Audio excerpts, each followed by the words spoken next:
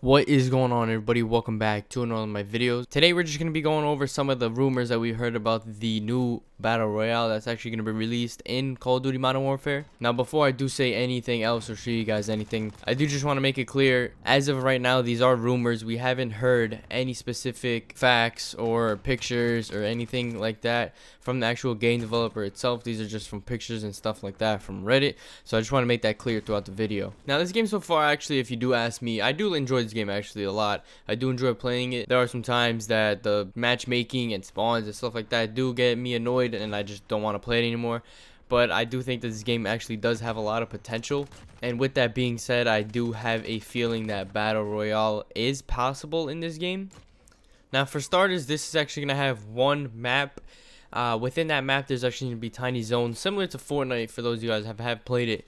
Now, as far as the zones are going to be airfield, boneyard, dam, downtown, gulag, hospital, layover, lumber, overgrown, port, quarry, storage town, supercenter, train yard, and TV station. Now, if this is real, who knows if these are going to be the actual maps. Honestly, I just have a general feeling that whatever the maps are, they are going to have to do with past Call of Duties or even this general Call of Duty, because I know there's actually been news and leaks before about even maps like scrapyard and stuff like that. So it's going to be interesting to see what kind of maps and zones we're actually going to see in this game. Now, other than the zones, there's actually going to be points of interest in this game. I'm not really sure how that's going to work, but those are actually going to be the bank, the fire station, a gas station, gun store, pharmacy, and a police station. Now, like I said, I'm not really sure how they would implement that in the game. I'm just assuming that they'd probably have more exciting stuff going on in those actual points of interest. Now, one thing that I actually do find crazy about this,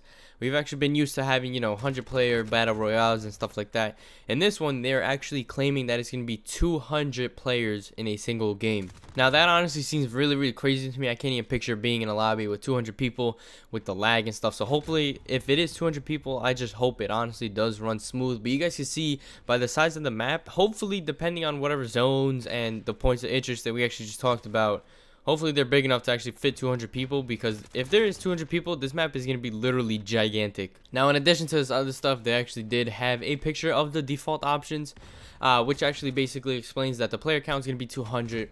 The playlist, basically you're going to be able to play by yourself in pairs of 2 and squads, which is going to be a max of 4 players. The end game radar is going to be on, which basically shows whenever the game's about to end, you can see where everybody is to make the game kind of go by a little bit faster. Infiltration option, you have the C-130, pre-game lobby, free-for-all on, which basically means as you're waiting for the game to load up, you're going to be able to go move around, do whatever you want. Post-game exfiltration is off. The max health is going to be 150, and then if you're actually in last stand health, that's going to be 100. Now, if you do actually get revived, the health that you actually do go back into after last stand is the 30. You're not going to go back to the 100, so it's going to be a lot easier for you to actually get killed. Last stand timer is 60 seconds, so if nobody revives you in those 60 seconds, you die and you're out of the game. And if somebody does actually revive you, it's going to take them 7 seconds to pick you back up and basically go back to that 30 health. Friendly fire punish limit 2. After that, I'm assuming you either get kicked out of the lobby or you just have to sit and watch and let everybody play. Now, one thing that's actually interesting, the gulag is actually on. That is something we're actually going to be talking about later on in the video, so don't sit there and confuse and wonder what a gulag is. But basically, just to give you guys a short rundown, the gulag is basically going to be a small little lobby for everybody that gets killed or downed in the actual main game itself, so you're not just going to sit there bored and wait for the whole game to actually finish. It's actually a really nice touch, because honestly, I barely played Fortnite, but when I did, say if you're the first one dead and you're playing with a squad of 3 or 4, you gotta wait for the whole game to finish. That could take up to 20 minutes. Now, one thing that we're actually seeing that's a little bit different is actually the ability to respawn. This is actually new to me. I've never seen another game doing this. But basically, the way it's gonna work is respawn tokens can be looted after one use. Respawn tokens are disabled for the player. So basically, what it's trying to say is that as you're playing in the game, you basically go around, you find this respawn token, and if you do die, you basically get to cash it in and you spawn back. I'm not sure if it's talking about with all the guns and everything you had. I do believe they actually said something about a mobile armory that you're gonna have to go find to basically get all your things back, because you won't spawn with all your stuff. Now it says to respawn a teammate, obtain a respawn token, then drop their body near an ambulance. Once the body is dropped at the ambulance, the player will enter the gulag for a chance to win a 1v1 and respawn into the match. At some point during the match, the gulag will be closed and no longer usable, thus preventing respawns. So that actually makes sense, because I'm pretty sure maybe the last 5-10 minutes of the game, or maybe even a certain amount of players are dead, it's not going to let you, basically try and go back in and bring yourself back into the game. Once a player has respawned, they must locate and activate a mobile armory to retrieve the loadout. So that's actually what I was talking about before. You are going to have to find a mobile armory to basically get your stuff if you don't want to go around the map looting for more stuff. One thing they actually do have is missions. Battle Royale features missions which can be looted via finding tablets. Only one mission can be active for a squad at a time. I'm assuming this is just some basically in-game tasks and stuff that you guys could do as a group to basically, I'm assuming, either get loot or help you win the game. I don't know too much about that either, but it does sound pretty cool. The respawn, I feel like, would get annoying, because once I kill somebody, I feel like I want them dead, not for them to get back in the game. I feel like it would just make the game go by a lot longer, especially with 200 people. Think about how long the game would last. Now, a little about the mission types. Actually, they do have certain mission types that you can get by finding the tablets inside the actual map itself. Now, those mission types are tracked, timed run, assassination, scavenger hunt, domination, and a random mission, which we basically have no idea what could mean at this point. Now, just a little rundown of basically how the game is going to be played. Similar to Fortnite, obviously that's another battle royale type of game. There is going to be different variants of weapons, armors, anything of that nature that you guys can get. Those are going to be white, green, purple, blue, and gold.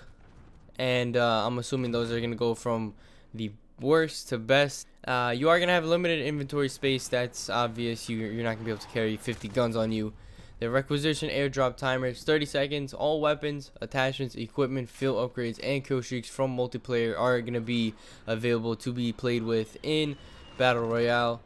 You're also going to have gas masks, vests, helmets, bandages, ammo, backpacks, portable defibrillator, and plunder. You're not going to be able to hold two of the same weapons. It's actually not going to let you take a lower level armor than you already have equipped. And attachments and stuff like that you're not going to be able to use with your certain setup is actually be placed in your backpack. And you could actually find all stuff like that from supply crates, which you'll find throughout the map. Now, just a little about the armor. There is actually going to be levels in this. Now, I'm going to put a picture up on the screen. I'm assuming there is actually a typo on the first part of the screen because it just says helmet level 1. I'm assuming it goes 1, 2, 3 or 3, 2, 1. But basically, a helmet level 1 reduce headshot damage by 30%, reduce the effect of flash and concussion grenades.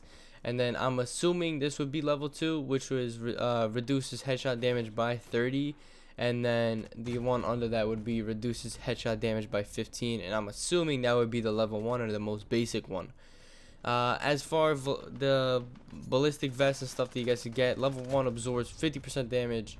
Ballistic vest number 2 absorbs 150 damage, and ballistic vest number 3 absorbs 150% damage and increasing healing item usage by 25. So that's actually a really big upgrade from the other levels, and it's going to be a lot more useful if you guys could actually end up finding it. Now, you are actually going to be able to use some score streaks in Battle Royale.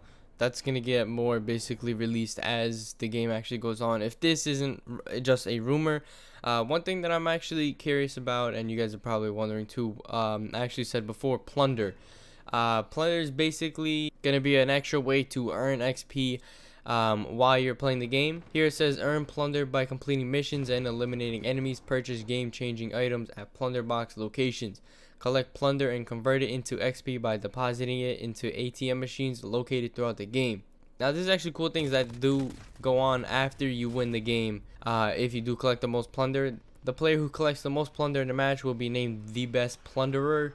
There is a minimum amount of plunder required for depositing it into the bank. Plunder dropped from eliminated enemies expires after some time, and when players enter a bank, the bank alarm will sound, alerting all enemies within the vicinity.